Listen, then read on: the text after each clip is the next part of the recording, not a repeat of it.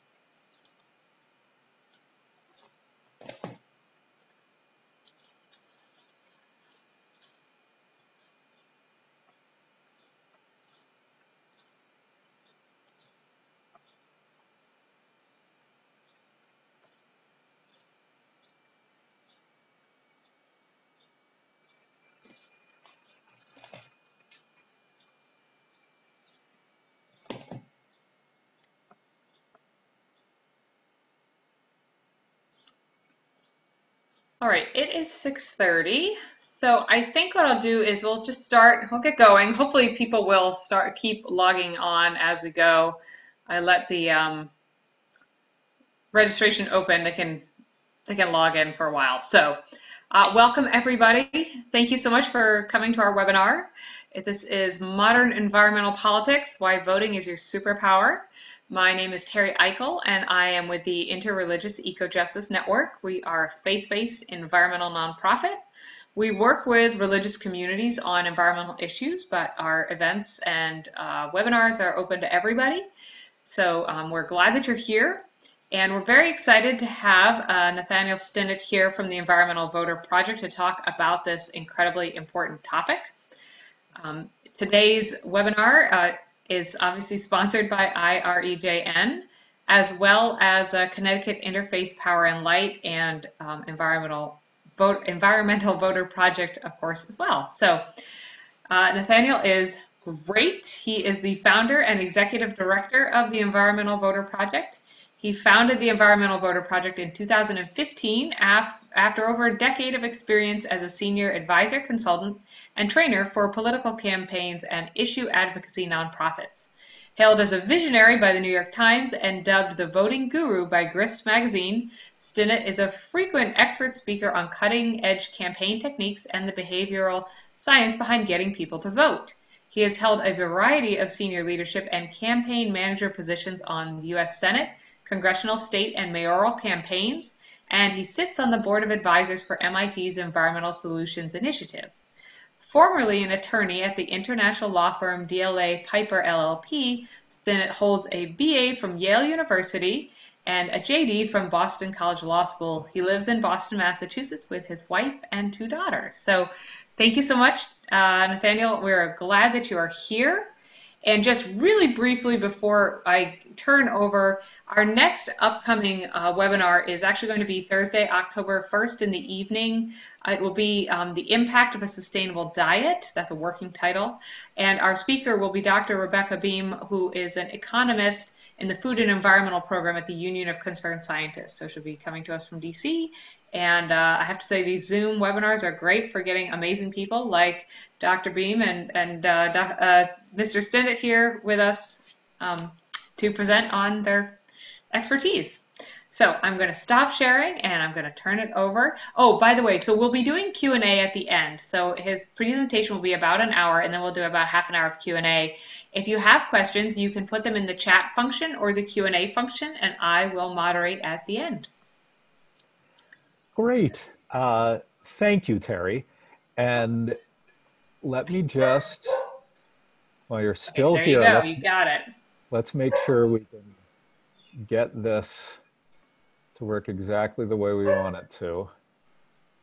Almost.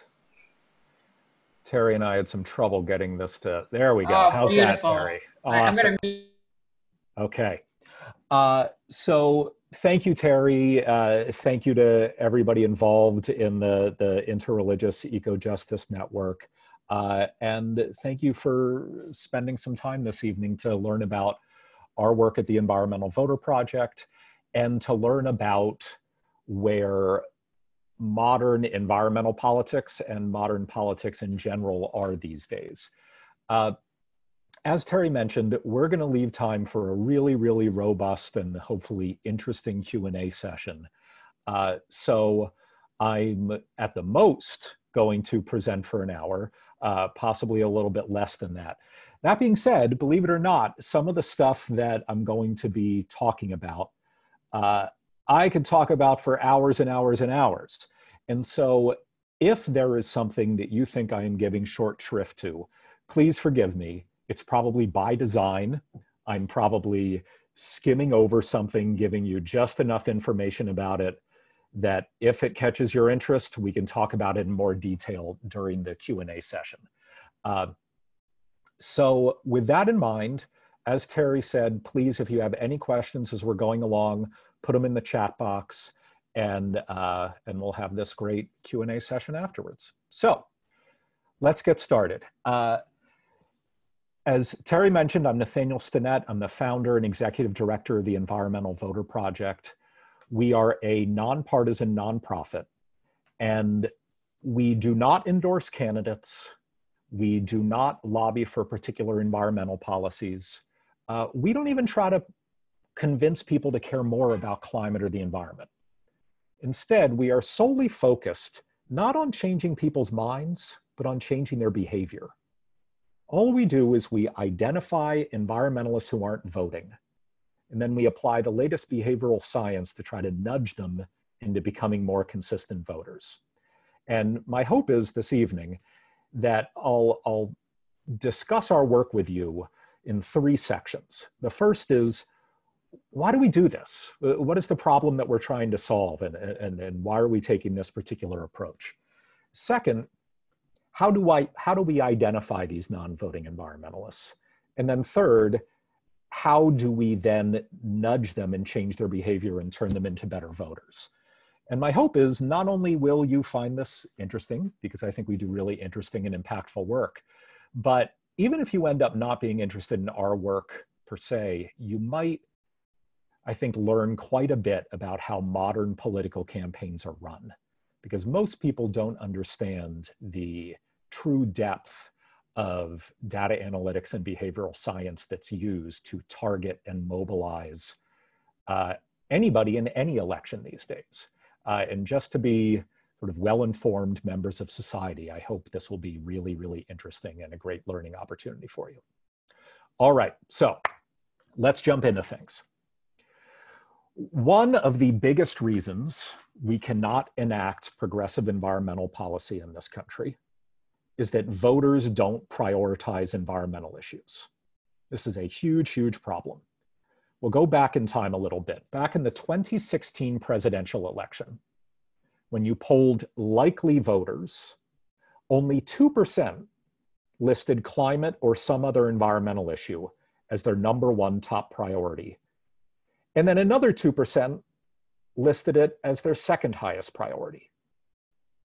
Now, my guess is many of you, like I did, watched the 3 presidential debates in 2016 and were deeply frustrated that there wasn't a single question about climate change or environmental issues in those 3 debates.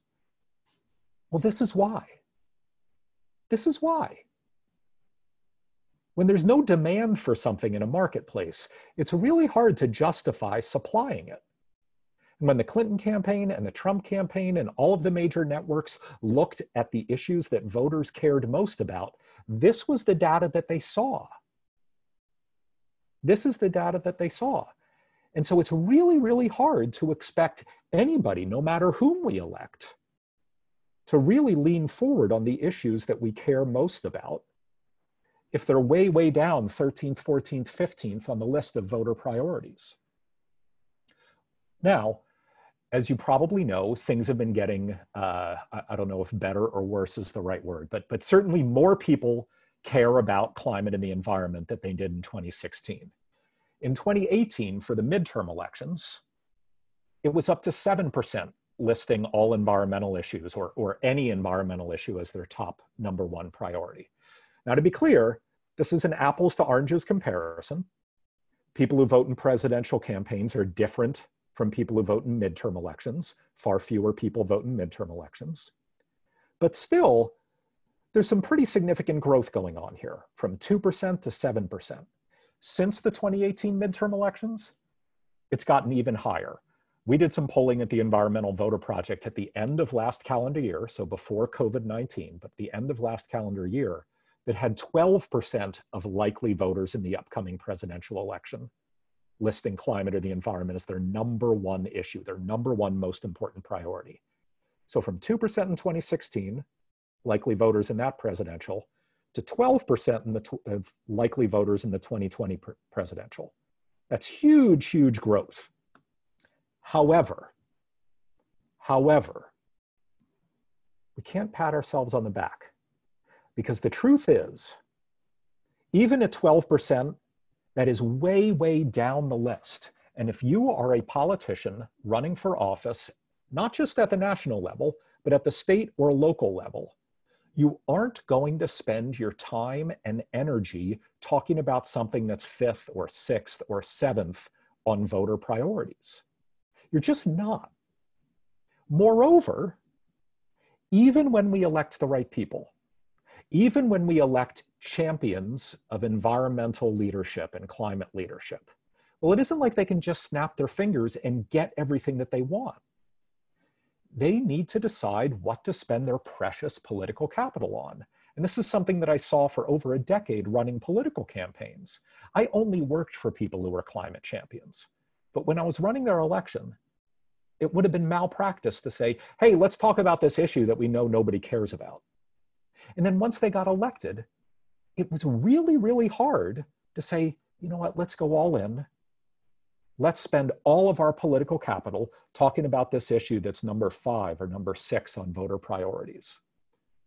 I know that might sound like a lack of courage, and it probably is a lack of courage, but we're never, ever going to get politicians to really take the difficult stances and to push hard on this set of issues until we increase the number of voters who care deeply about this issue. Now, why is this important? Well, it's particularly important that we increase the number of voters who care about climate and the environment because of this. And if there's only one thing that you take away from tonight's discussion, let it be this. You ready? Who you vote for is secret, but whether you vote or not is public record. I'm going to say that again. Whether you vote or not is public record. I and any other political operative and any other nonprofit leader and any politician or policymaker at the local, state, or federal level can grab their laptop and open it up and log into public voter files and see what elections you vote in and what elections you don't vote in. Now, to be clear, no one can ever look up how you vote. That's secret. But whether you voted in last winter's town election, or whether you voted in the 2018 midterm, or whether you voted in the 2016 presidential, that's all public record. And so, if I am running Terry's campaign for governor of Connecticut, well, we only have one goal. We want to get Terry 50% plus 1 of the vote on a Tuesday in November. And because we literally know who is likely to vote and who isn't likely to vote in that election, because we have years and years of voting histories available to us, who do you think we're going to target? Are we going to target people who aren't registered to vote? No way. Are we going to target people who are registered but they never bother to show up? No way. Are we going to target people who are registered but only vote in presidential elections? No, Terry's running for governor.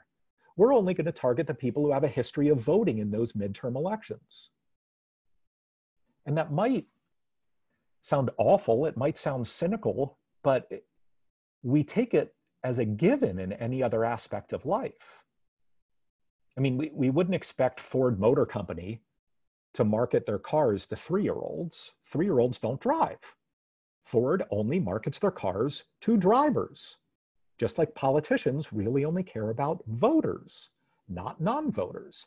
And it's public record who votes and who doesn't vote. We wouldn't expect Starbucks to care about you if you don't drink coffee. They care about coffee drinkers.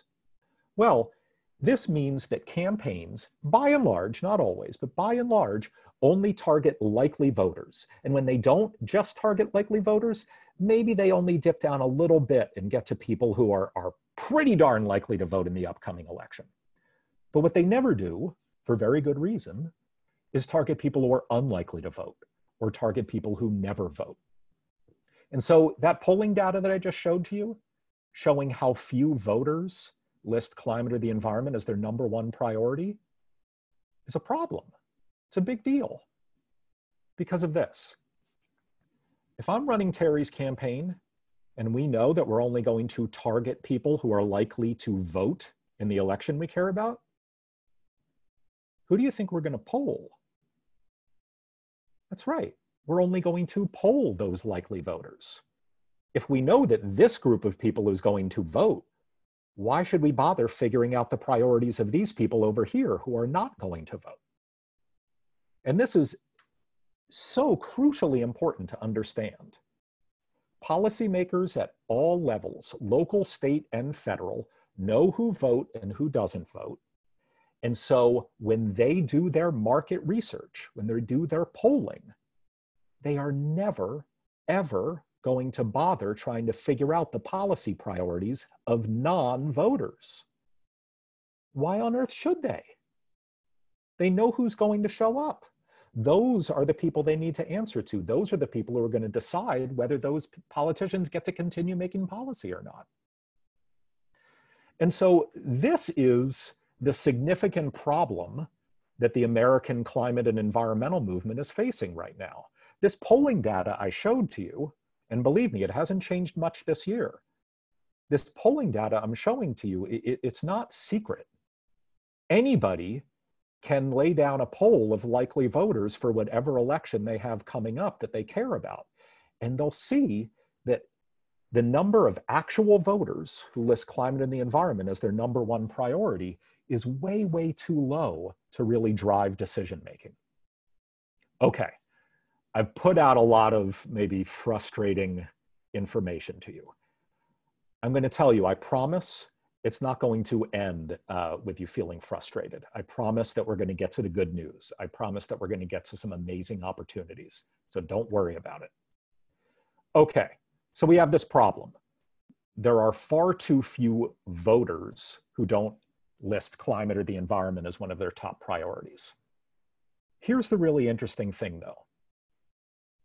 The reason so few voters list climate or the environment as their #1 priority is not because too few Americans do. Let me say that again because it's important.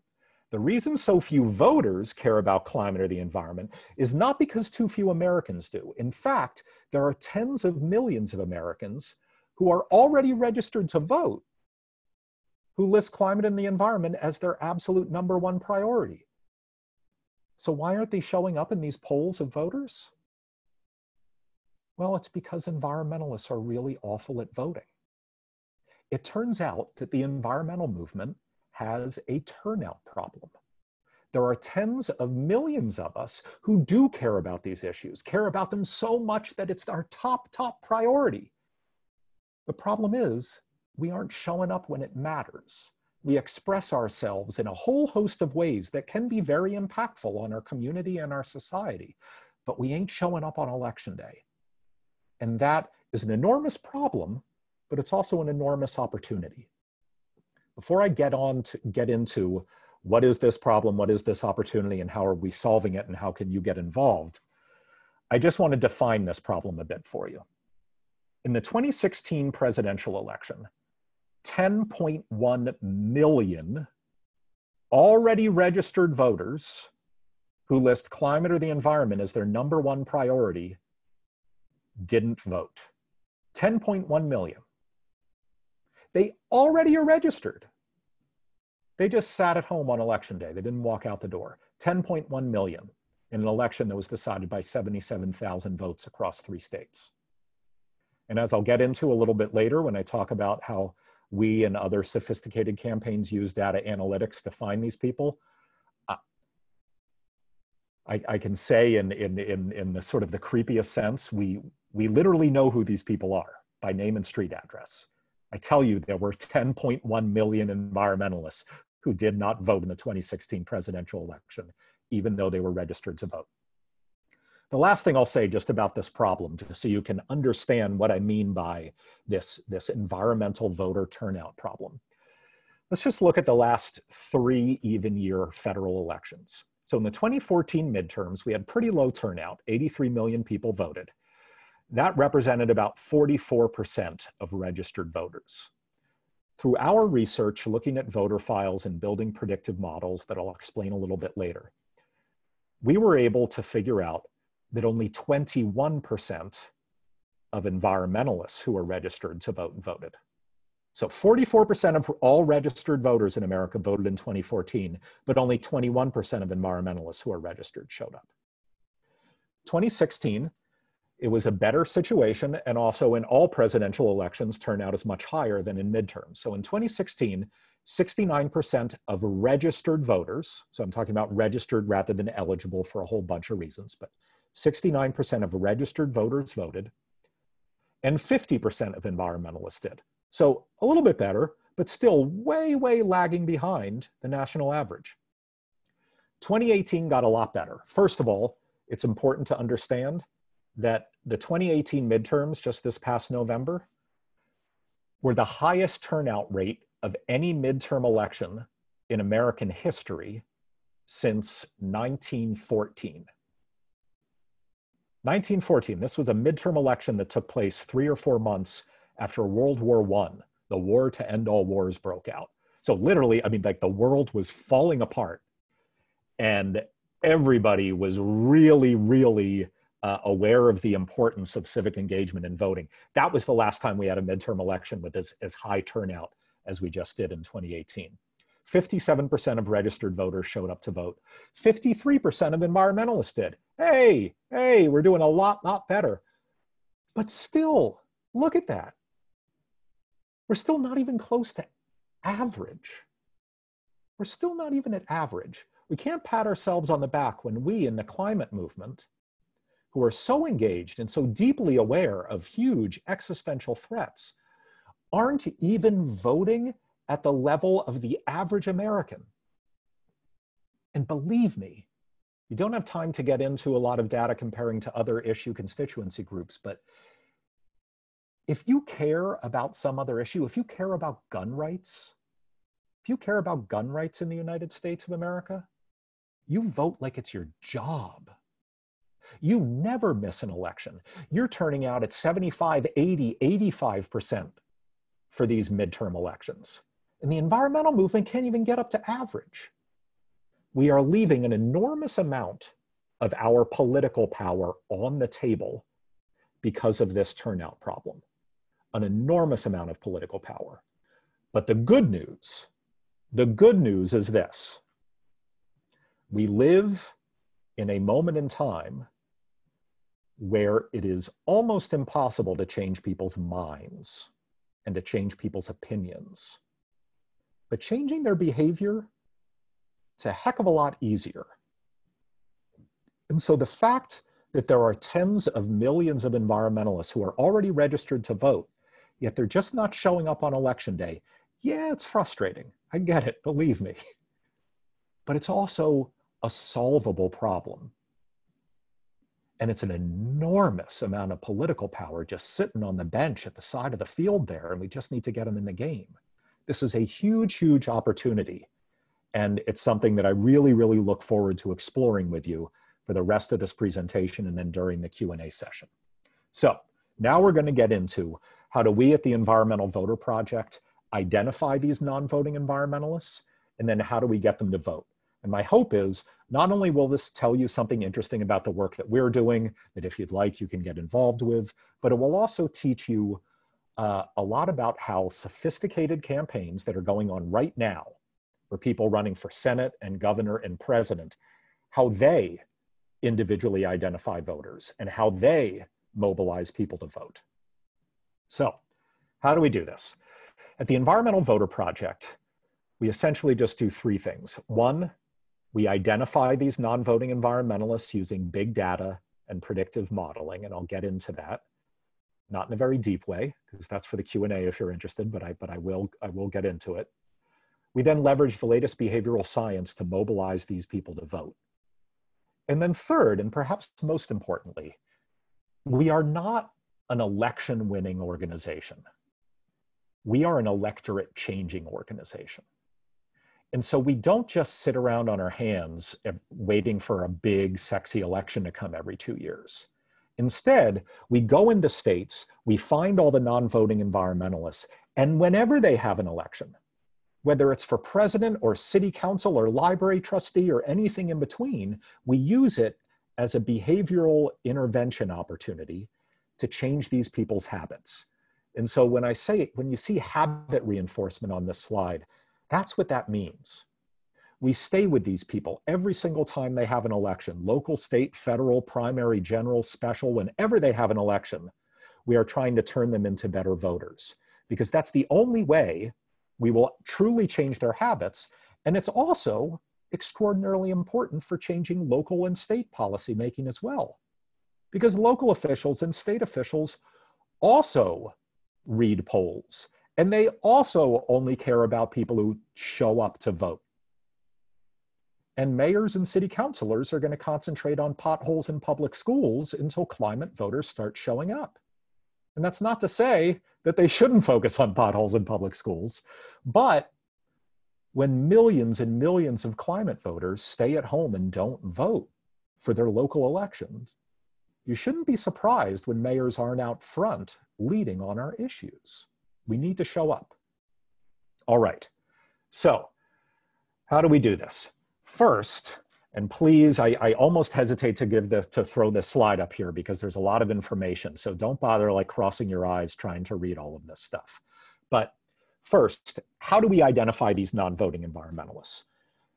It comes back yet again to what I said you cannot forget, and that is whether you vote or not is public record. These public voter files are the most underappreciated aspect of all modern politics and policymaking. Everything, every policymaking decision can pretty much be traced back to an analysis of voter files. Politicians know who votes and who doesn't vote, and they only care about the people who vote, and all policymaking flows from that. Up until about 8 or 9 years ago, the only data that politicians had to go on when they were targeting people in campaigns was the basic demographic data on these voter files. So if I was running Terry's campaign for governor of Connecticut, I'd go to her town hall or city hall, and I'd go to some other town halls and city halls, and I would see, okay, here are all the people of a particular gender and a particular ethnicity and a particular age and party affiliation, but there wasn't much more that you could glean from these voter files. That's why in 2004, if any of you remember the Kerry Bush presidential campaign, people were talking about soccer moms as being the swing voters. Well, these presidential campaigns didn't have lists of women who signed their children up for soccer leagues. No, just the only data they had was basic demographic data, and they saw in their polling that suburban women weren't making up their minds yet. Well, now things have completely changed. Now, not to get like too creepy, we literally know who the soccer moms are. Big data has killed the soccer mom. Big data has killed this idea of targeting by demographic groups. Because starting about 7 or 8 years ago, a few companies on the progressive side and a few companies on the conservative side started buying up all of this behavioral and consumer data that's out there. And this is nothing like what you may have heard about Cambridge Analytica a few years ago, who was stealing data and was going online and pretending to be academics and tricking people to give them their data. No, this is stuff that people freely give up when they sign up for a credit card at the Gap, or you scroll to the bottom of a 30-page contract to download an iTunes song or something like that. You might not know it always, unfortunately, but you're saying, oh yeah, this organization can sell my data. And these companies buy this data and they merge it with their own proprietary versions of the voter file. And that gives them a really, really rich understanding of who every single voter is in that voter file. Now, these versions of the voter file, these data-rich versions of the voter file, are not publicly available. They're proprietary to these companies. I don't even have access to them. We don't want access to them. But the fact that they exist gives us the opportunity, the ability to run really sophisticated experiments with data scientists to try to isolate certain types of people. And so what we do at the Environmental Voter Project is called predictive modeling, and it's something that a lot of data scientists do. And very quickly, this is an example of something that I'm going to give you sort of the 3 or 4 or 5 minute version of rather than the 20-minute version of, because if you're interested in going a little deeper, we can discuss it in the Q&A session. Very quickly, what predictive modeling is. And by the way, this is how both of the current presidential campaigns and most of the sophisticated US Senate campaigns are targeting voters right now. It starts with a survey, a poll. But unlike your typical political poll, instead of polling 500 or 600 or 700 people, we will poll 10,000 or 15,000 or 20,000 people per state. Enormous polls. And not just any 20,000 people, but 20,000 people off one of these data-rich voter files. And we'll only ask them one question. Well, actually, 2 questions. The first is we want to make sure we get the right person on the phone. Is this Bob Smith Sr. or Bob Smith Jr.? Or we don't just call people, we text them, we get them on online panels. We have a lot of ways to get in touch with them. And then the second question is very simple. We just ask them, what's your number 1 most important political priority out of this list of 10 issues? And then we just keep on asking that question over and over and over and over again until we get 10, 15, 20,000 responses, a huge amount of data. And then it's pretty easy for data scientists to start sifting through all those answers. And they can say, oh, look, there are about 1,500 people who listed climate change or clean air or clean water or environmental justice or some environmental issue as their number 1 priority. And we have all this other consumer and behavioral data about those people. I wonder if we can find some hidden patterns and correlations.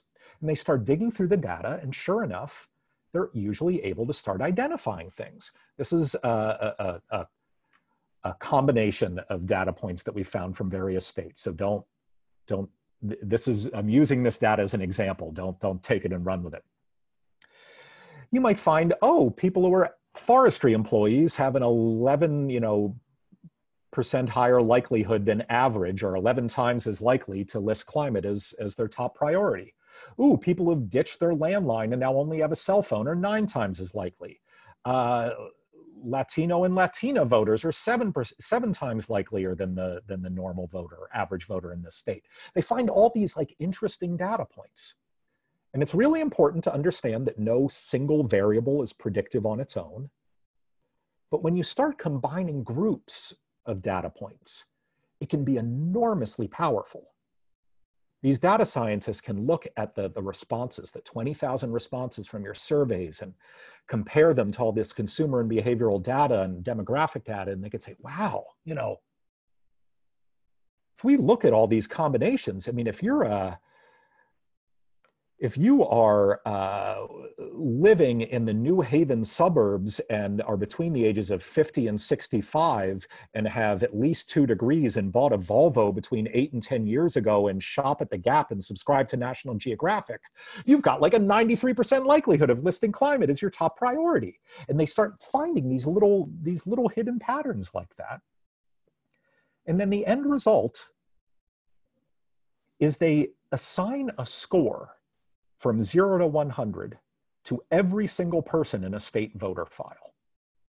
What you're looking at right here is the distribution for the state of Florida.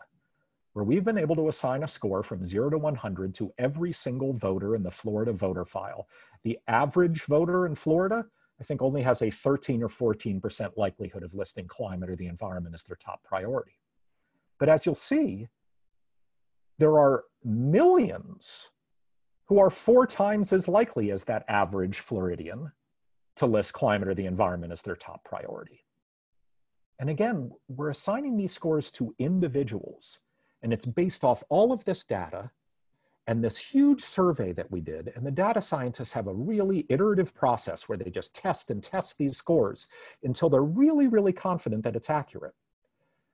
And I've got to tell you, these scores are frighteningly precise.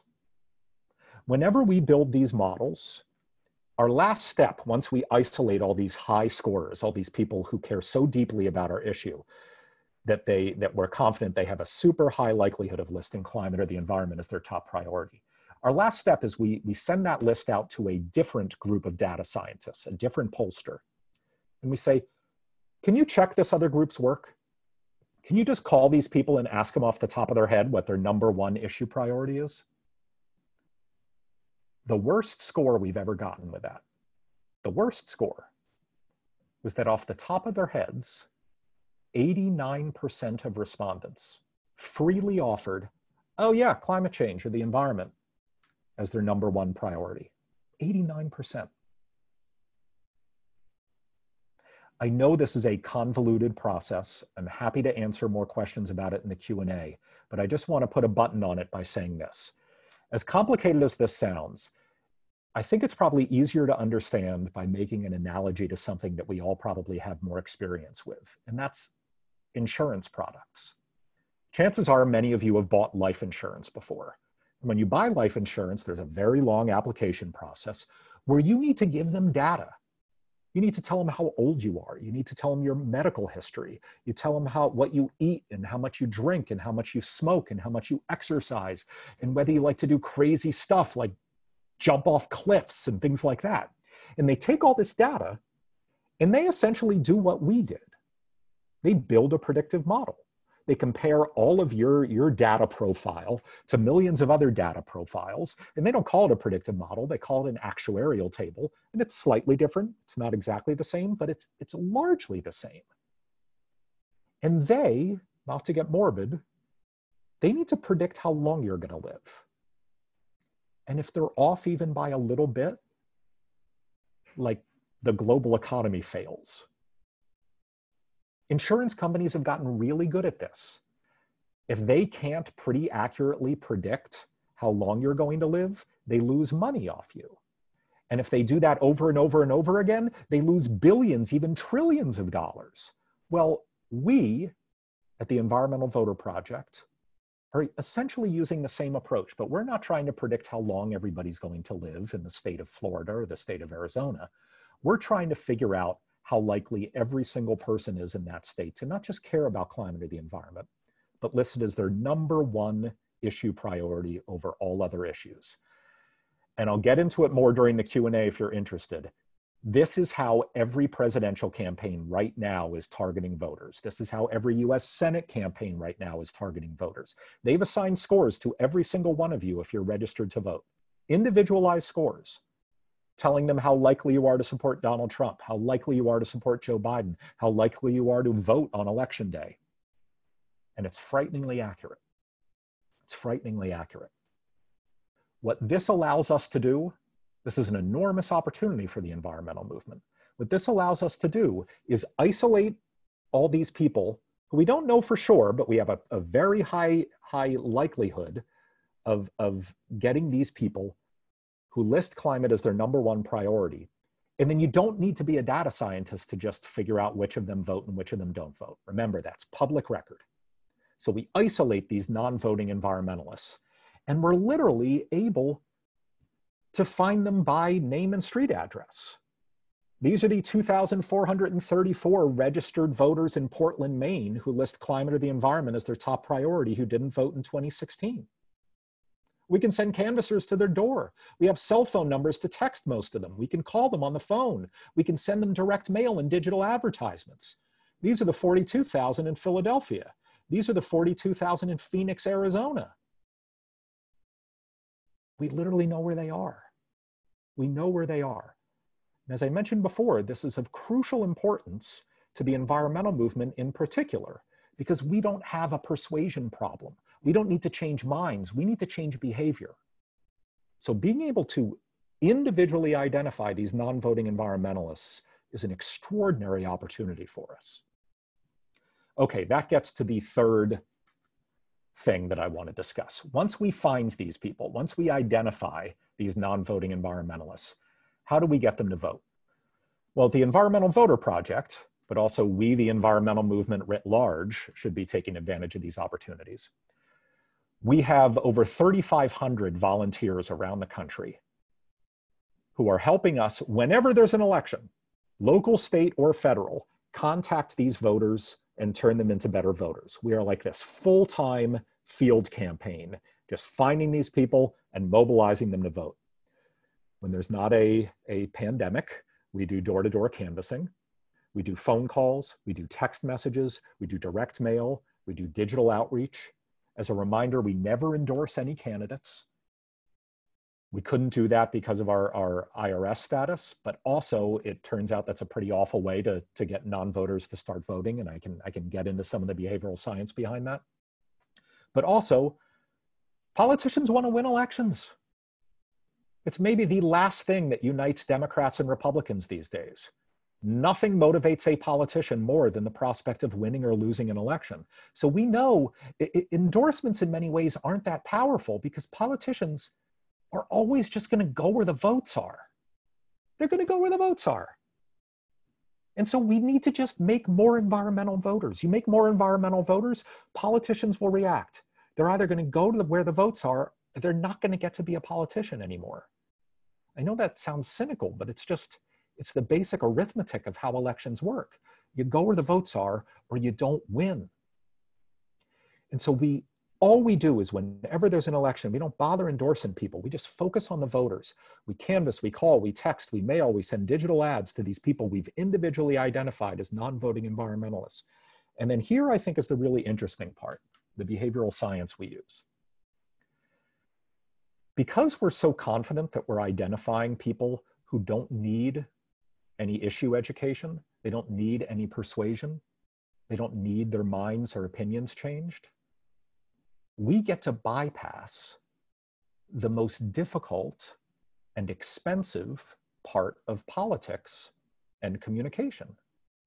And we can just move right to behavior change, which is much, much easier and cheaper than changing people's minds and opinions.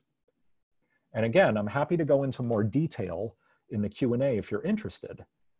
But very briefly, the Environmental Voter Project has discovered by running close to 200 randomized control trials, we're always experimenting with different messages to see how they change voter turnout.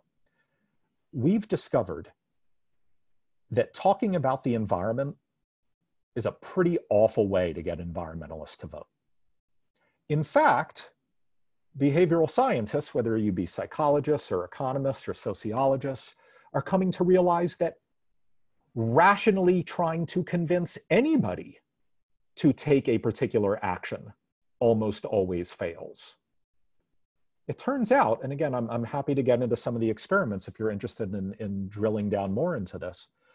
It turns out when we are deciding to act, consciously or subconsciously, most of us are not rational beings making cost-benefit analyses. Most of us aren't treating every potential action or behavior as though it's a transaction. And we're trying to figure out, oh, if I do this, will I get a return on the amount of effort that I put in? Instead, what most behavioral scientists have come to realize is that people are expressive beings. We are societal beings far more than we are rational beings. We are people who build personalities for ourselves, and most of our behavioral choices have far more to do with how we view ourselves and how we want others to view us. This is what behavioral psychologists call expressive choice theory, as opposed to rational choice theory. The idea being, when we decide to take an action, whether we're aware of this or not, we are expressing an important aspect of our personality. So what that often means is, instead of us trying to rationally convince an environmentalist to vote because they care about climate change and they've really got to show up for X or Y election, instead we're trying to figure out, okay, who are these people? And more importantly, how do they want to be seen? How do they want outsiders to view them? Maybe many of you have volunteered for political campaigns before, where you've asked people to sign a promise to vote, a pledge to vote. That's based on expressive choice theory. The idea behind getting voter pledges is that one of the strongest societal norms, not only in the United States, but in pretty much any culture, is that people want to be thought of as honest and trustworthy. Unless you're a sociopath, like, you don't want to be thought of as a liar. You don't want people to think of you as a liar. It's a really strong, pervasive, cross-cultural societal norm. And so one of the best ways to get somebody to vote is to get them to promise to vote. And then, most importantly, you can follow up with them after the fact, and you can say, hey, Terry, I just want to remind you, way back in June, you made a promise to vote, and Tuesday's the election. And I know it's important to you to keep your promises, and so Tuesday's your opportunity to follow through on your promise. All of a sudden, instead of me having a conversation with Terry about the potential value of her one vote in an election of millions, we've moved into a far more normative framework where the act of voting is going to reveal whether Terry's a liar or not, which is a little aggressive, but holy moly, does it work? Holy moly, does it work? What are some other norms? Well, basic peer pressure. Our volunteers will often send text messages to voters saying things like, hey, did you know last time there was a city council election, 83 people on your block of Main Street turned out to vote? Just basic peer pressure. But it works. It sends turnout through the roof. It increases turnout 2, 3, 4 percentage points over the control group. And if those numbers don't sound like a lot to you, ask Hillary Clinton. 3% is everything in this business. But it turns out we never left the 4th grade playground. Peer pressure means a lot to us. Human beings are, I don't even want to say social animals, we are societal animals. We build huge ethical structures. Heck, I'm talking to the Connecticut IPL affiliate, to the Interreligious Eco-Justice Network. You know about these huge cross-cultural, cross-language, cross-national ethical frameworks that we build for ourselves. This is so unique among any of the animals on Earth. I mean, far more unique than opposable thumbs. This is what makes us human, that we set up these huge societal norms that people adhere to in really, really sticky ways. We even go so far, and this is about as aggressive as we get, we even go so far as to mail people copies of their personal voting histories. Because in other experiments that we've run, we've realized that even people who don't vote, even really, really awful voters, still buy into the societal norm that voting is a good thing. They don't want to be thought of as an awful voter. They want to be thought of as a good voter. And so if we send them a letter, we're letting them know that whether they vote or not is public record, and hey, by the way, buddy, here are all the elections that you just missed, it sends turnout again through the roof. Through the roof. And you might notice, we don't talk about the environment on here, except to sign our names at the bottom because we don't want to be seen as some dark secret organization. So this is the behavioral science that not only we use, but a lot of political campaigns are now using to try to change people's behavior, to get them to register to vote, to get them to volunteer, to get them to donate, and most importantly, to get them to show up on election day. It's far less about trying to rationally convince you to take a particular action than it is about figuring out, okay, who are these people? Who do they want to be? How do they want to be viewed? And can we use that to get them to take this action? And I know that sounds manipulative, but it's only manipulative because we have made it seem like rationally convincing someone to do something is appropriate, whereas using the fact that we are societal animals to get them to do something is inappropriate. But that's silly. I mean, we are societal animals. And the truth is, we're trying to manipulate people when we rationally have a conversation with them too. It just doesn't work. It just doesn't work. So why not do the stuff that does work? That's what we do at the Environmental Voter Project. We use these data analytics to individually identify these environmentalists who aren't voting. And then we leverage these behavioral science tools to not just get them to vote in these big, sexy elections like the upcoming presidential, but every election, local, state, and federal. Because, as I don't need to explain to any of you, we are living through truly dark, scary times. And if we have tens of millions of non-voting environmentalists out there who we can find and leverage these techniques to turn into better, more consistent voters, you're darn right we're going to use these tools to do it. You're darn right we are. All right, we've got 10 minutes left until we get into Q&A. I just want to illustrate for you how powerful some of these tools can be. In the 2018 midterm elections, about a year and a half after we launched, we ended up contacting 2.1 million voters across 6 states. We submitted our work to randomized control trials. I can get into what that means in the Q&A if you're interested. And we were able to prove that we were solely responsible, while controlling for all outside variables and other organizations getting involved, we were solely responsible for increasing turnout 2.7 percentage points over our control group in those 6 states. That was good enough for adding almost 59,000 brand new environmental voters into the 2018 midterm in those 6 states. We also graduated 93,000 voters. What do I mean by graduated?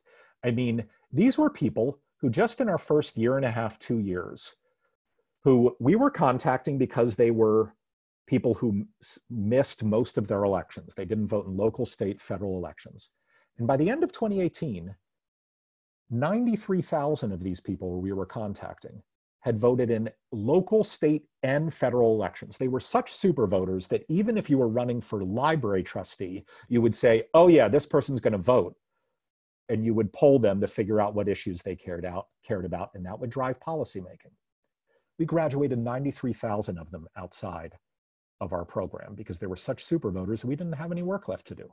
Campaigns would take over, campaigns would target them, policymakers would target them, which is our ultimate goal.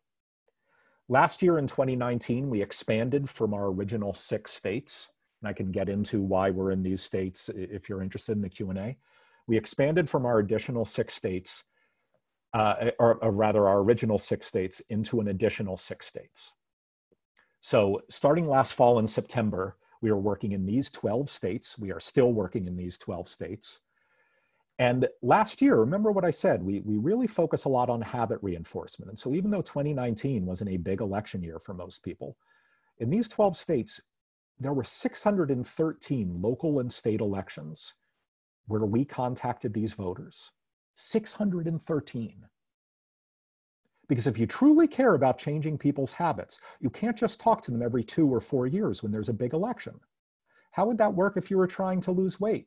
How would that work if you were trying to exercise more often? You can't change someone's habits by having them do something new just once every 2 years. And so we used all of these elections as opportunities to leverage these cutting-edge behavioral science techniques to turn these people into better voters, whether they were voting for city council or state rep or a primary or a general or for governor. This is how many people we contacted in 2019. We partnered with a whole bunch of organizations, and we were able to increase turnout in some elections as much as 4.1 percentage points. Now, I don't want to mislead you. It's a little bit easier, not even a little bit, it's a lot easier, to be honest, to increase turnout in off years like 2019 than it is in 2018 and 2020. But once again, we had really great results with our randomized control trials. And most importantly, by the end of last year, we had graduated over 250,000 people out of our program in these original 6 states.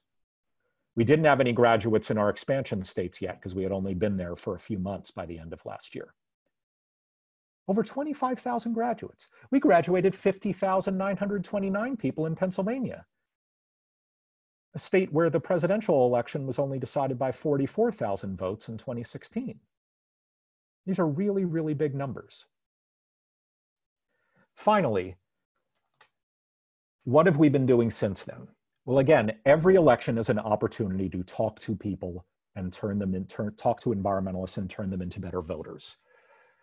As you'll see, these numbers change depending on the election cycle. We only target environmentalists who are unlikely to vote.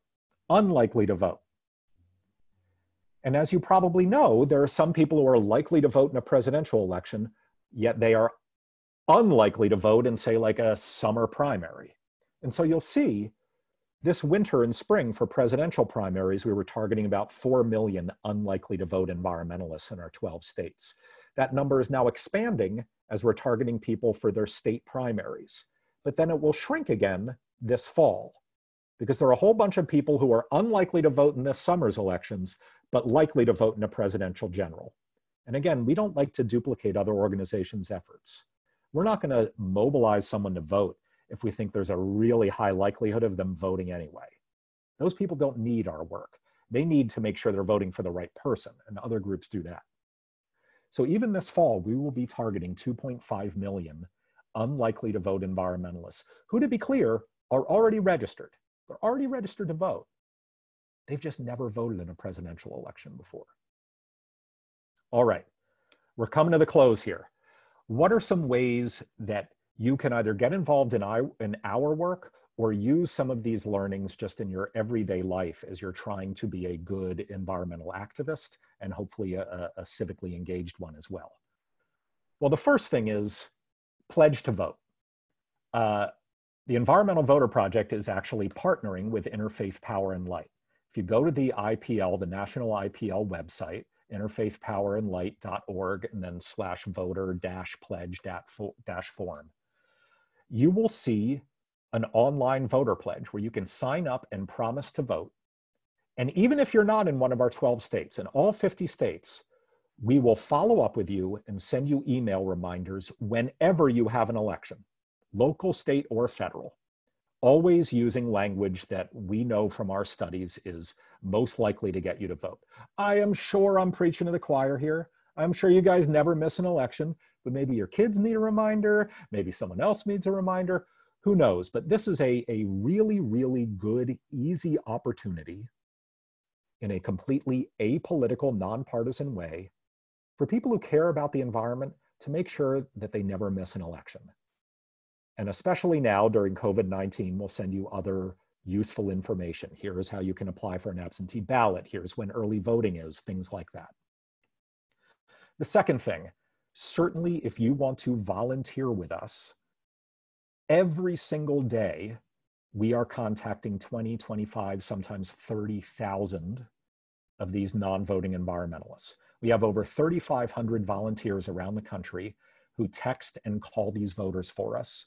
If you go to our website, environmentalvoter.org, you can go to the Get Involved tab, and you can sign up to volunteer, and you'll immediately get emailed a link to a whole bunch of already scheduled online training webinars where one of our organizers will teach you what we're about and how you can text or call these non-voting environmentalists from the comfort of your own home.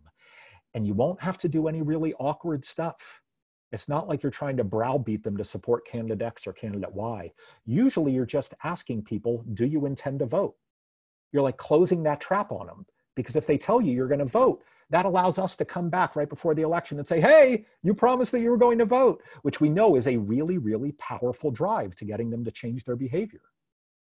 Another thing we're doing right now is we're calling and texting into Florida, Arizona, and Pennsylvania, 3 states where they have opt-in vote-by-mail programs, where people can't automatically get a ballot mailed to them, but if they opt into the system, they can get it mailed to them, which for obvious reasons is extraordinarily important these days. And again, we literally know who these non-voting environmentalists are. We know them, we have their phone numbers, and we would love to have your help contacting these people. And you can just do it while sitting on the couch watching TV. The third thing is this. What we know from now decades of behavioral science experiments is that some of the greatest power you have to affect change in the community is how people view you and how they take societal cues from you. It has much to do with that expressive choice theory stuff that I was talking about. And so as we're approaching an extraordinarily important election, I would suggest to all of you, it is enormously important that you not just vote, but that you be loud and proud about the fact that you are a voter. Don't hide your light under a bushel.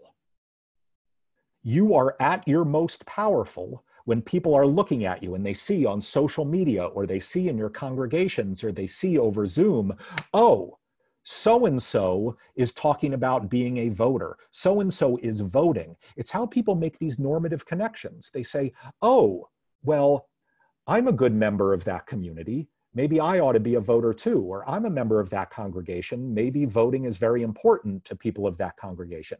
People take these societal cues extraordinarily seriously.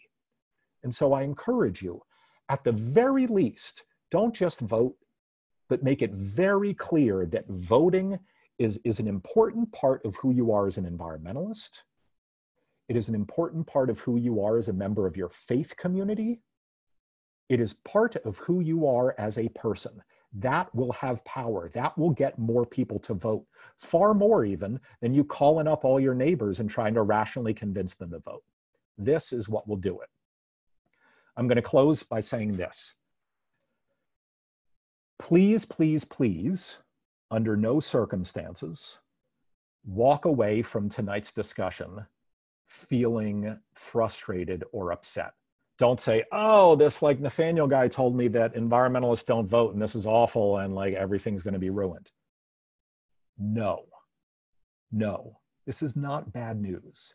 Yes, it's frustrating, but I suggest to you this is good news. Changing habits is so much easier than changing minds. Changing behavior is so much easier than changing opinions. This is a huge opportunity for the climate movement, a huge opportunity. You know what would be bad news? What would be bad news is if I said, hey, we've done all this polling and it turns out nobody cares about climate change. That would suck. That would be really, really bad news because changing those people's minds would be darn near impossible. But that's not where we are. It turns out there are tens of millions of already registered to vote, dyed-in-the-wool environmentalists, and we can find them. And we know how to dramatically increase their likelihood of voting, not just on an election-by-election basis, but over time in really, really dramatic ways. So this is an enormous opportunity. And the second thing, and the final thing I'll say to you is, not only will this have a really important impact on who gets elected, it will absolutely change policymaking. Because believe me, as all of us are sitting here on this Zoom call right now, there are probably 100 polls in the field around the country. 100. I'm not exaggerating. But they are not polling all Americans. These politicians are not even polling all registered voters. They are only polling people whose public voting histories tell them they are likely to show up for this November's presidential election. Those are the first-class citizens. Those are the people whose opinions drive policymaking. And so it is of crucial importance that we in the environmental movement make sure that as many of us as possible are in that group of voters, because politicians don't care about the non-voters. They only care about the voters. And those are the people who drive policymaking. And here's the best part. We drive policymaking every single day. Because the truth is, policy ain't made on election day. In fact, election day is like the only day of the year where no laws are made, no policy is made. No, policy is made in the intervening weeks and months and years. And what drives policymaking then is polls of likely voters. And I would suggest to you that if we all woke up tomorrow morning and the front page of the New York Times said that likely voters in the upcoming election list climate change as their #2 priority, the whole world would change. The whole world would change. Because nothing motivates a politician more than the prospect of winning or losing an election. Nothing. So I'll leave you with this. We've got 102 days until early voting starts. 102 days.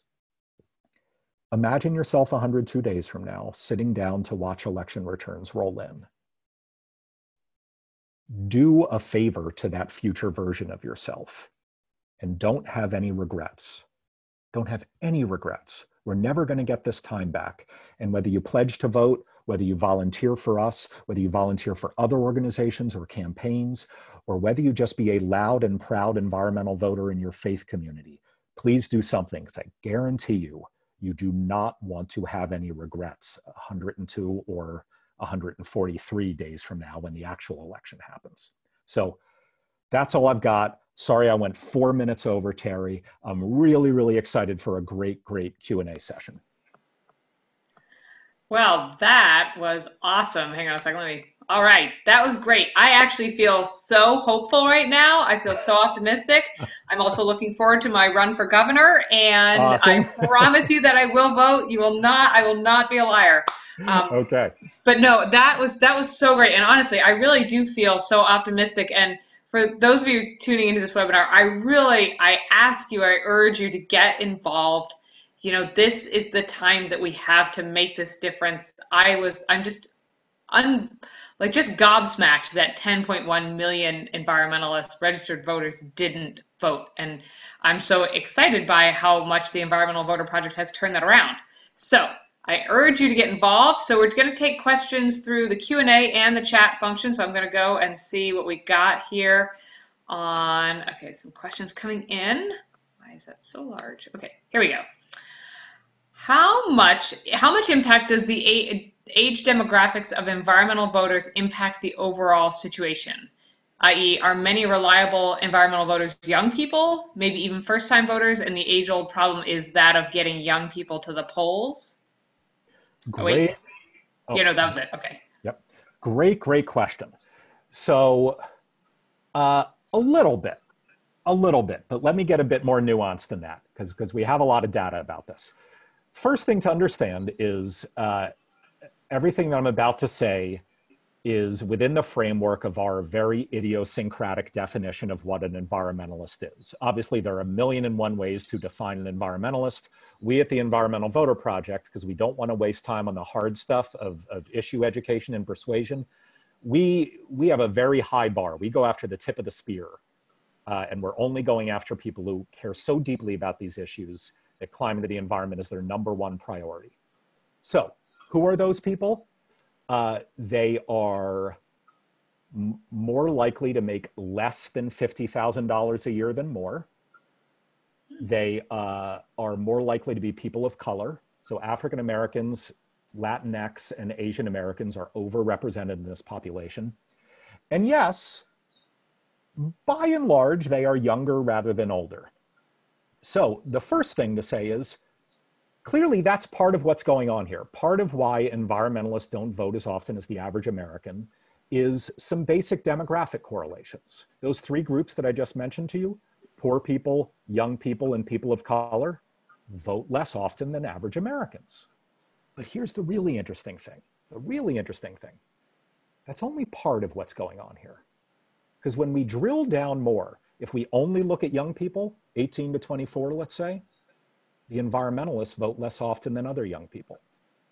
If we only look at African Americans, the environmentalists vote less often than other African Americans. If we only look at poor people, the environmentalists vote less often than other poor people. So the question is a very shrewd one. And yes, part of what's going on here is some demographic correlations, but that's only part of it. The final thing I'll say is, at least in the way that we identify environmentalists, which again is a very idiosyncratic definition, there's a lot of nuance there when you look at the age demographic breakdowns. Yeah, by and large, on the top line data, young people are more likely than old people to list climate or the environment as the top priority, but there's some really interesting nuance there. For instance, 18 to 24-year-olds are actually less likely than 25 to 34-year-olds to fit our criteria. So if you're really young, you're a little less likely to list climate as your top priority than people in their late 20s and early 30s are. Another really interesting thing that we're seeing is that women in their 60s and 70s are now, I don't want to say through the roof, but far, far more likely than middle-aged people or men in their 60s and 70s to care deeply about climate or the environment. Mm. It's something that it's like a gender gap that increases with age. If you look at people who are really young, women are only 3 or 4 percentage points more likely than men to list climate or the environment as their top priority. But the older you get, the wider that gender gap gets, such that when you look at people in their 60s and 70s, women are sometimes 25, 30, 35 percentage points more likely to list climate or the environment as their top priority than men are. Huh, that is fascinating. Do we know why that gap widens? That we don't know. We don't. It's one of the hardest things in any social science to determine is why are we seeing this? Yeah, yeah, of course. You Because can when see you what ask you're people, seeing, right? yeah, because when you ask people, there are a lot of response biases and things like that. I can tell you this, we jokingly refer to it as the grandmother effect. We have no idea if that has anything to do with it, but it truly is shocking. Mm. Because there's just this, in every single one of our states, there's this gender gap that grows with age. That is fascinating. So Jessica says, appreciate your presentation. Her question is this: given the existence of the pandemic and the likely necessity of voting via mail, what are your thoughts about navigating this, given that the current administration will do what it can to suppress progressive voters? Voting by mail is of crucial importance, Jessica. Like, absolutely. What we at the Environmental Voter Project have already started doing is we are calling and texting our target voters, so these non-voting environmentalists, in these states where you can opt in to vote by mail. So Pennsylvania, Arizona, Florida, states like that, Maine, because, well, we're doing it for a few reasons. One, we are very worried about people's ability to vote on election day. I mean, right now there's an election going on in Georgia where people are having to wait in line for 4 hours, like right now as we speak. And we want to avoid that. Second, just for health reasons, just like you want to flatten the curve for COVID-19, well, you want to flatten the curve on election day. The idea is, instead of having 95% of people cast their ballots in person on election day, you want to have 50% cast them by mail and 40% do in-person early voting, so that on election day, only 10% of the people who are voting are showing up. And that means there are fewer people, there's a lower health risk, things like that. Now, you alluded to political fights where people are trying to say bad things about vote by mail. And that's certainly a struggle. But if I can read between the lines, to your question, I think you're seeing through some of the rhetoric, Jessica, as well as you should be. But it's important to make sure that everybody knows that voting by mail is safe, it is secure, and not for nothing, it ain't just Democrats who are trying to get people to vote by mail. Republicans are too. Regardless of what the president is saying in his press conferences, I mean, the Republican Party is texting people in Pennsylvania every single day saying, hey, there's this opt-in vote by mail program. Make sure that you sign up to vote by mail. So lots of people are going to be doing it. And I think it's incumbent upon all of us in our everyday life to make sure that people feel comfortable with it. Because there is going to be a lot of misinformation, and it's going to be extraordinarily important. Great. Kimberly is wondering, please explain how you determine which states to add and what states are next. Yeah, so let me go back here. These are the 12 states that we are in. So we use the following criteria to decide what states to work in. First, and by far and away most important, is we go into states where there are huge populations of non-voting environmentalists. We need that. That is the by far and away most important precondition to doing our work. Because if we go into a state like Idaho, where there are only like 110 non-voting environmentalists, it doesn't matter how good we are. We could kill it every time there is an election. We could get the best results possible. And when your denominator is that small, you're just never going to move the policy dial on the local, state, or federal level. So the most important thing for us is we go into states, which all of these 12 have in common. We go into states where there are huge, disproportionately large populations of these non-voting environmentalists, so that we know if we hit them with these behavioral science informed messages every single time they've got an election, well, over the course of time, over 1, 2, 3 years, when the average American can have 12 or even 15 elections, we could really, really start changing the way the electorate looks. The second thing I'll mention, we don't just care about federal policymaking. We care about local and state policymaking too. I'm not a policy wonk, but I hope that everybody in the climate movement is now painfully aware, and the environmental movement even writ large, of the important role that local and state policymakers play. I mean, big city mayors can save the planet with little tweaks to zoning codes and building regs and parking regulations and traffic laws. But again, they aren't going to lead on these issues if climate voters don't show up for their elections. Now, as for the next states that we're going to move into, Kimberly, we probably are not going to add states over the next 5 months. However, our general approach will be to always look for states that have huge populations of these non-voting environmentalists. And we have, through our research, identified 21, 22 states that have these disproportionately large populations of non-voting environmentalists. I know many, if not all of you, are from Connecticut, and Connecticut is one of those states. It was not in the top 12. You guys don't have like, an absurd number of non-voting environmentalists, so it didn't make sense for Connecticut to be sort of among the top 12, but it certainly makes sense for us. It just didn't make as much sense as some of these other states. Just off the top of your head, do you know what the number is in Connecticut of how many people were missing? I don't. And again, to be clear, the number varies from election to election. Right. So, for instance, in the 2018 midterm elections, 13.1 million environmentalists did not vote. So obviously the number of non-voters is bigger the lower the turnout election is. Right. But I could look up the last time we researched that data and let you know how many already registered to vote environmentalists skipped, the 2018 midterms and the 2016 presidential and all that data. Wow, yeah, that'd be interesting to know. Yeah. So Peter says, what you speak about sounds a lot like the ideas a political analyst, and I apologize, I'm probably going to mispronounce her name, Rachel Bittkoffer, has promoted in the past few years. As I understand it, she believes that successful campaigning is more dependent upon bringing out your base rather than convincing swing voters to vote for you.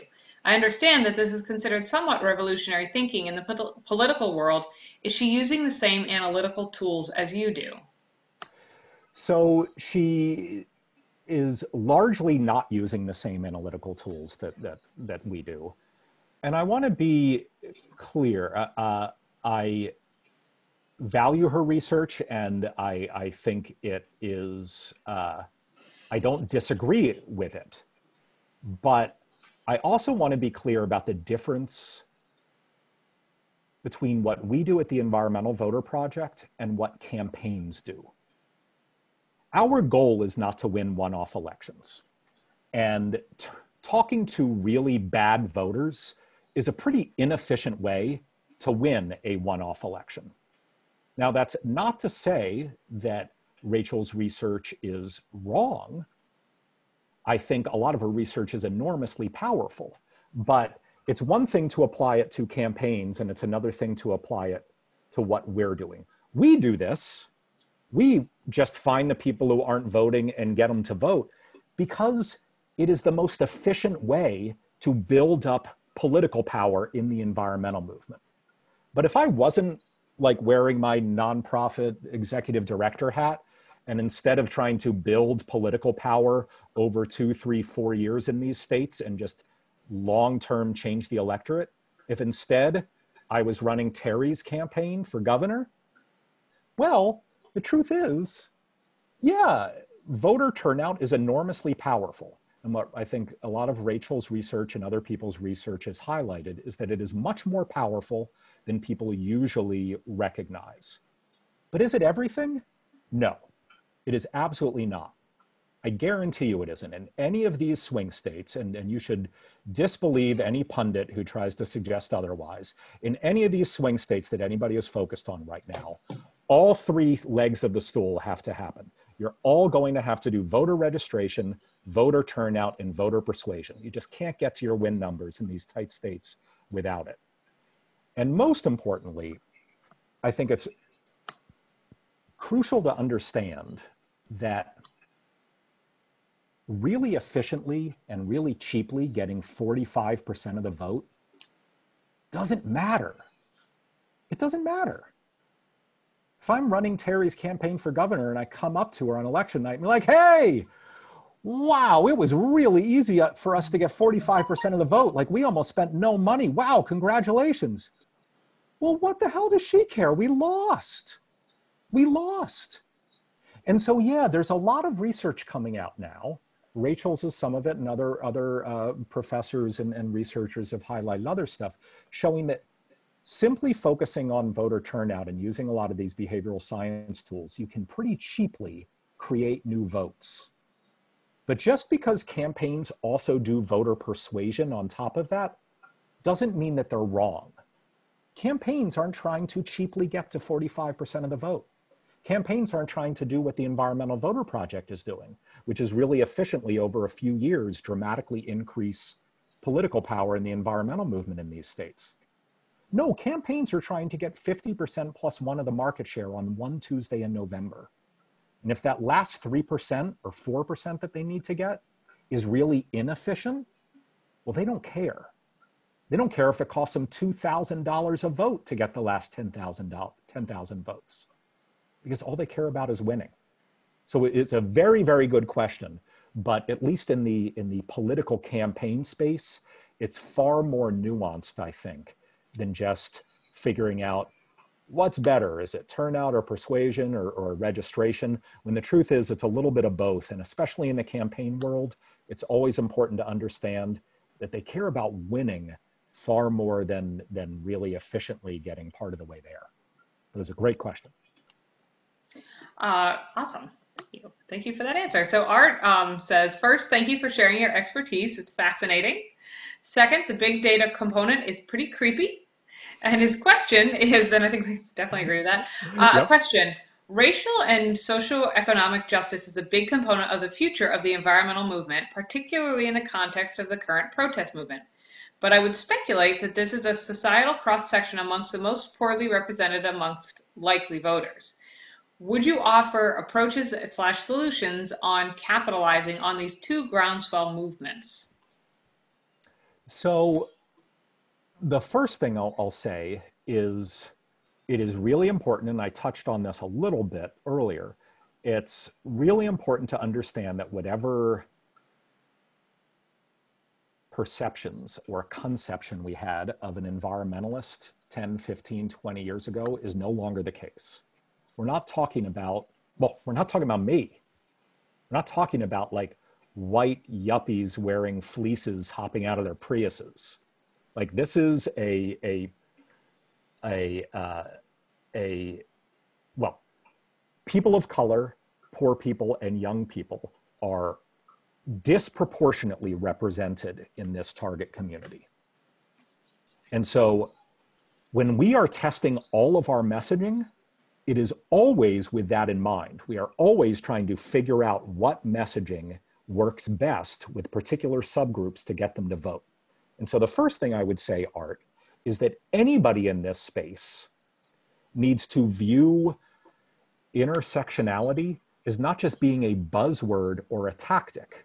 It is quite literally who we are. It isn't like we're trying to make allies. The environmental movement is people of color. It is who we are. It is our constituency. And that is enormously important to understand. So that is I think, the answer from just sort of a purely political and mobilization point of view. We need to understand that these are the environmental movement. People of color are the environmental movement, and we always need to test our messaging accordingly. Second, purely from a policy standpoint, and I rarely try to talk about policy because I'm not a policy guy, I'm a political guy, but I'm increasingly frustrated that this doesn't come up enough. I am tremendously thankful and grateful that there is now a lot of discussion about systemic and structural racism in the United States. But I still am frustrated that the environmental movement, I think, views environmental justice issues almost as a tactic, when in reality, the fossil fuel industry depends upon systemic racism. It is enabled by systemic racism. I mean, at every point in the process, extracting fossil fuels, refining fossil fuels, transporting fossil fuels, burning them into electricity and heat, we create toxic air and toxic water. And there is no way we would still be living in a fossil fuel economy if that toxic air and toxic water was spread out evenly across society and people in the lily white suburbs had coal-fired power plants in their backyard. It just wouldn't be happening. And so, in truth, the fossil fuel industry is enabled by this systemic racism. It allows it to thrive and survive because we as a society essentially permit an economy that poisons people of color. And I think it's so important that we recognize that as a policy matter and as a political matter. Because if these burdens were shared evenly, if systemic racism didn't prop up the fossil fuel industry, oh man, I mean, we'd be 20 years further down the line to a clean and green economy. And so I think, to answer another part of your question, Art, that needs to be a part of our persuasion messaging and our organizing messaging and our advocacy messaging. I'm not a lobbyist, I'm not an advocate, I'm not an organizer, I'm not a persuasion communications person, but I used to do that stuff in running political campaigns. And I find it enormously frustrating that the environmental movement isn't incorporating this aspect of systemic racism in our country into the environmental movement in what I think, at least in the way it ought to be.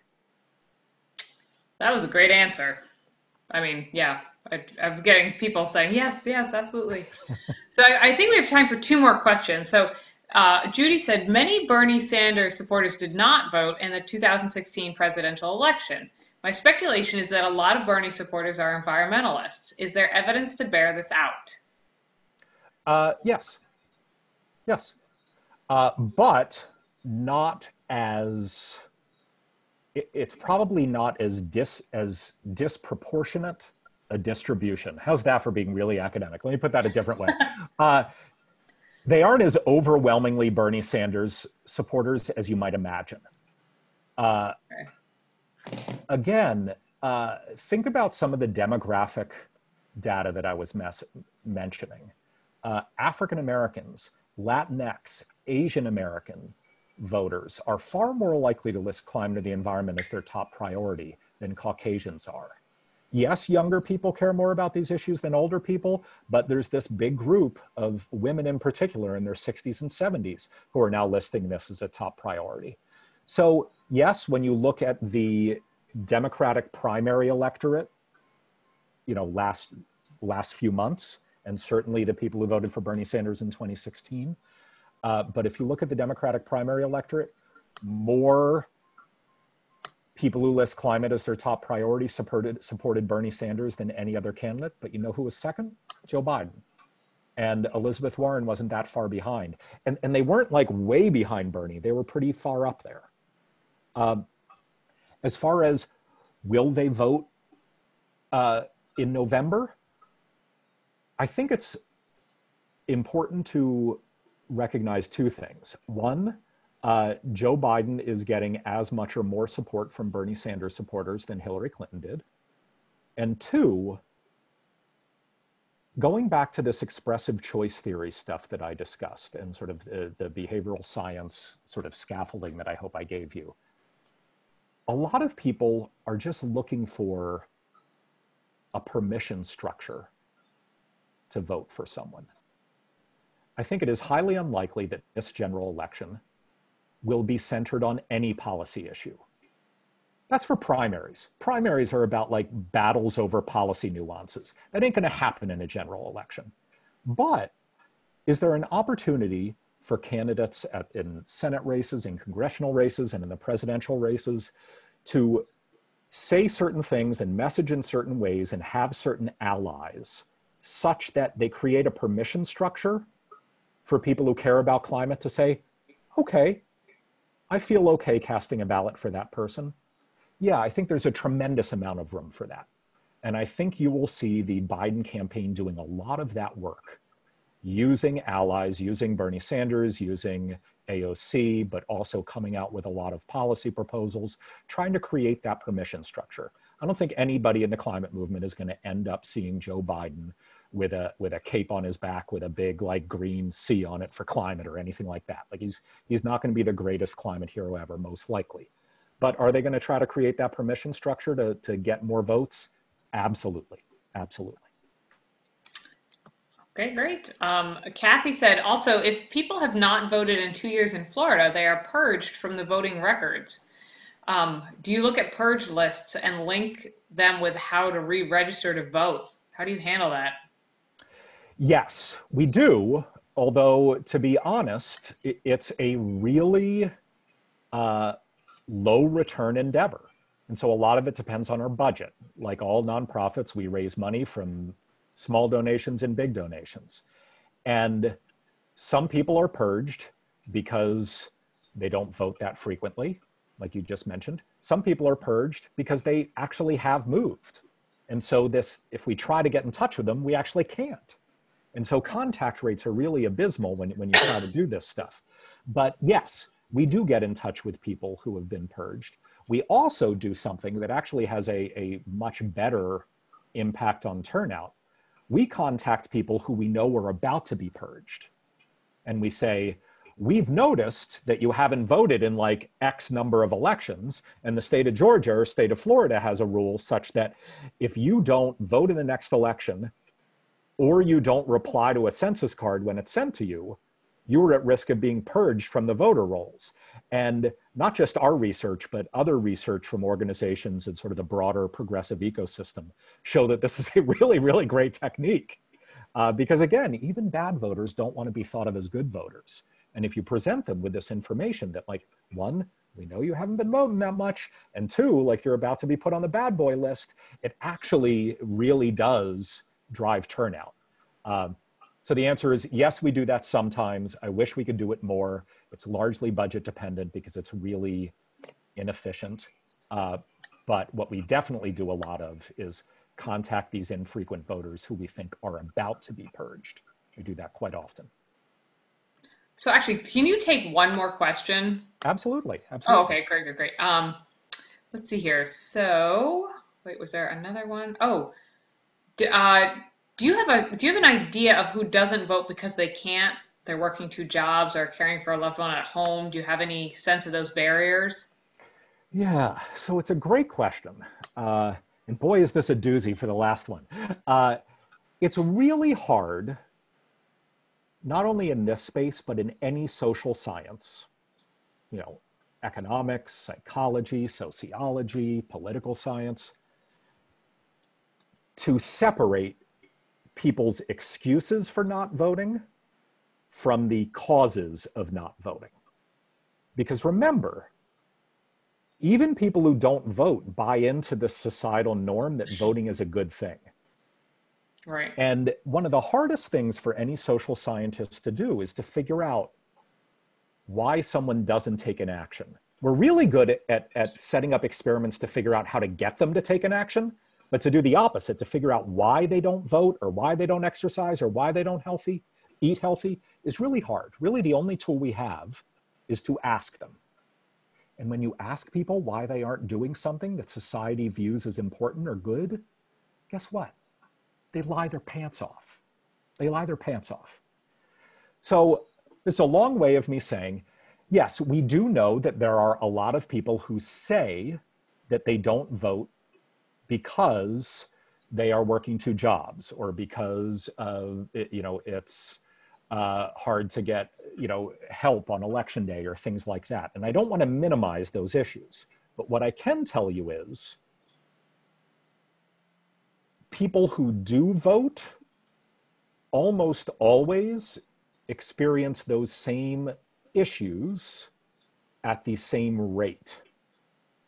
So I want to be very clear here. I am not saying we should continue to make it really hard for people to vote. I think we should make it as easy as possible for people to vote. We should always encourage vote by mail. We should always have early voting. I love the idea of experimenting with election day as a day off or things like that. We should always make it easier for people to vote. However, what is not clear is that those are the reasons driving lower turnout among certain types of people. It's not clear at all. Do I know that that's not the answer? No, but it is really, really muddy and unclear. Essentially, any turnout problem is a black box because all we can do is take people's word for why they're not voting. And people rarely give an honest answer when you ask them why they're not doing something that society views as important. So we kind of have to learn to live with the black box and instead focus our efforts on what we do know works when it comes to getting them to vote. So I do just want to, in closing, because I know that was the last question, just say, please, please, please take to heart what I said. Do not be frustrated by the fact that so many environmentalists aren't voting. Be invigorated by it. This is an enormous opportunity. There is just huge wells of potential political power in the environmental movement. And to the extent you want to get involved mobilizing them, whether it be getting people to pledge to vote, whether it be going to our website at environmentalvoter.org and volunteering for us to contact these people, whether it be volunteering for other campaigns in your neighborhood, or just being loud and proud about this being an aspect of who you are as a member of your faith community or as an environmentalist, please, please do it. Because I know we're running out of time, but this is one of the best, easiest ways to dramatically increase our political power. Because politicians go where the votes are. They go where the votes are. I know that sounds cynical, but it's just the way it is. They go where the votes are or they don't get to be politicians anymore. And so if we dramatically increase the number of environmentalists who vote, we will get the leadership that we want. We absolutely will. All right, so that is amazing. Thank you so much, Nathaniel, for being with us. So everyone on this call, this is being recorded. It will be on YouTube. I will upload it to IREJN's YouTube channel. I highly encourage you to share it with your friends if they weren't able to watch tonight. And I will also be sending out the links that are on this slide right now to the Faith Climate Voter through IPL and also to an opportunity to get involved with Environmental Voter Project. I will be definitely volunteering before the election, and I already texted my sister and told her she was also going to be doing that, so she's very excited. Honestly, this is something we can do. COVID has changed a lot of our opportunities for reaching out to people, but we can call and we can text and we can help get these environmentalists registered to vote. So thank you so much. Thank you, Nathaniel, and thank you everyone for joining us tonight. And yeah, I'll be following up with an email tomorrow. So thank you and have a great night. Good night, everybody.